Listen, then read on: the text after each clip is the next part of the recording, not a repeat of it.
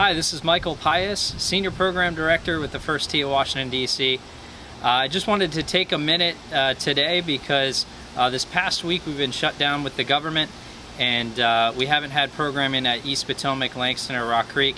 And I just wanted to talk to you just for a minute about what we would have worked on this past week and a quick drill that you could use at home to help you hit it in the middle of the club face and give you a good sense of judgment when you swing the club. So here's a quick little drill for you to work on at home. Thanks. Okay, so I've set up this drill called Through the Gates. I've got two tees set up on the outside of the heel of the club and outside of the toe of the club.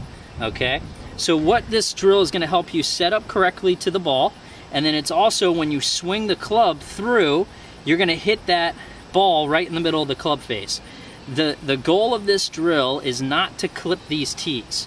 Okay, so what you're going to do is you're going to hit one shot, okay, not clip the tees. When you do that successfully, you move the tees about 1/4 inch closer together. Okay, once you do that again, okay, if you don't, like you clip the tee like I just did, okay, you've got to move back to that original 6 inches.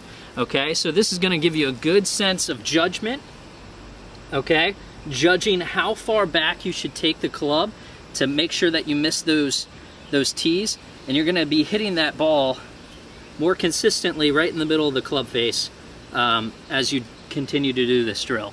So good luck with this drill out in your backyard.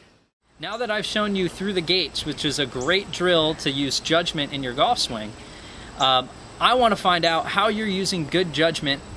So please tweet us at the First Tee DC or leave a comment on our Facebook page. We are also, all of our staff is working through the shutdown. We're working remotely, so if you need anything, please contact us at our email address. We also have our cell phones working too, so give us a call if you need us. We're looking forward to seeing you in a couple weeks, hopefully sooner, once the government is back up and going. So we'll see you soon. Thanks.